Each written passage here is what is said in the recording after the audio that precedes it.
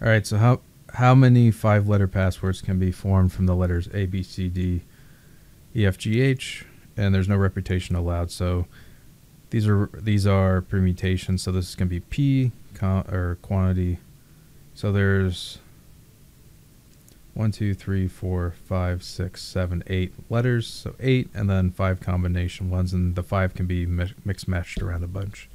So it's going to be equal to 8 factorial over 8 minus 5.